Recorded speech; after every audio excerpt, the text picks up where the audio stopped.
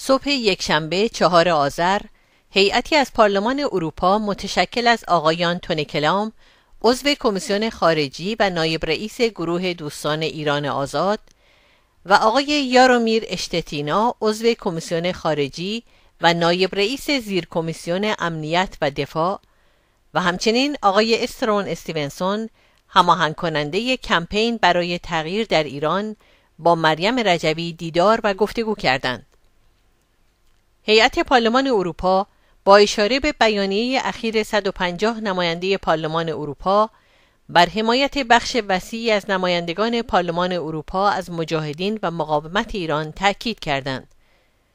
در بیانیه نمایندگان پارلمان تصریح شده است: از اواخر دسامبر سال گذشته، شهرهای ایران صحنه قیام‌های گسترده و اعتراضات ضد رژیم بودند.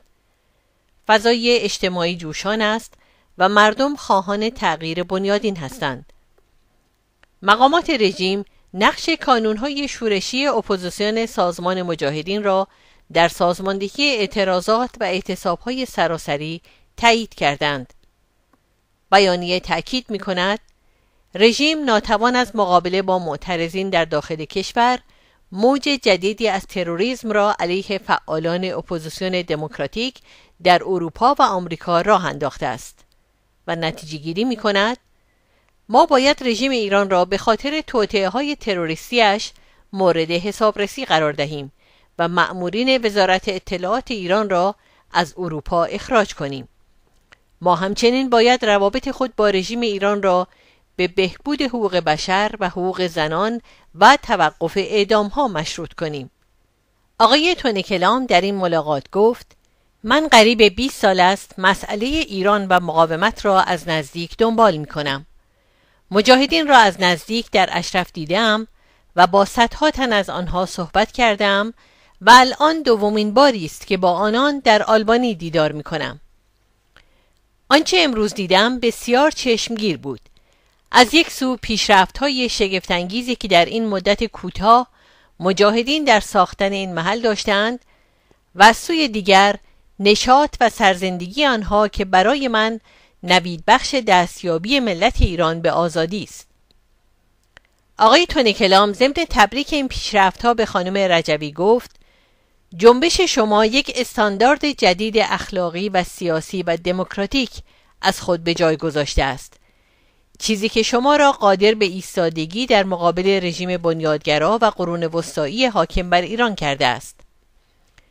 همزمان خانم رجوی و مجاهدین الهام بخش معنوی و سیاسی صدها تن از رهبران سیاسی اروپایی در حمایت از مبارزه برای آزادی ایران بودند. سیاستمداران اروپایی تشویق شدند که در مقابل سیاست مماشات یک موضع سیاسی قوی و اصولی بگیرند.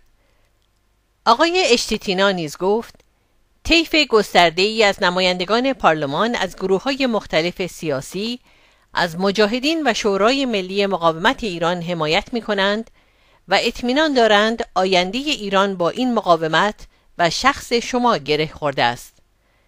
به همین خاطر رژیم ایران بار دیگر حربه تروریسم را به کار گرفته است. طرح‌های شکست خورده تروریستی در آلبانی و فرانسه و آمریکا به خوبی نشان می‌دهد که رژیم ایران این جنبش را تهدید اصلی موجودیت خود می‌داند.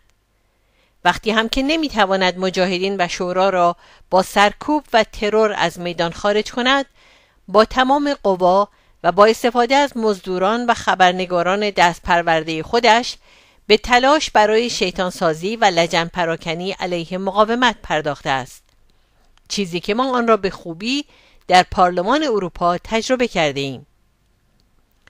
آقای استیونسون در این دیدار گفت: همه علائم نشان می‌دهد رژیم حاکم بر ایران در تنگنای سختی قرار گرفته و قادر به ادامه حیات نیست.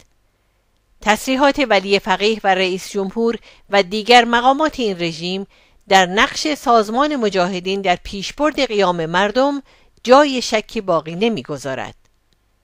بنابراین برای ما چیز عجیبی نیست که ماشین دروغ پردازیش را با سرعت هرچه بیشتری به راه انداخته است. اما این تشبسات کسی را نمی‌فریبد.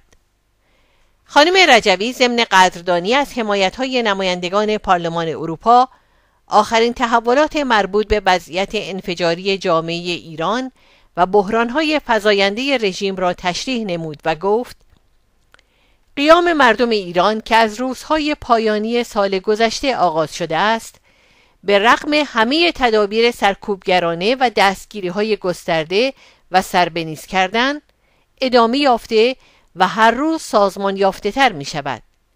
اعتصاب‌ها، تظاهرات و اعتراضات کارگران، کشاورزان و دیگر زحمتکشان زنگ‌های خطر را برای رژیم به صدا درآورده و چشمانداز پیروزی آزادی و دموکراسی بر استبداد سیاه دینی که 4 دهه است بر میهن ما حکومت می کند را نزدیکتر کرده است.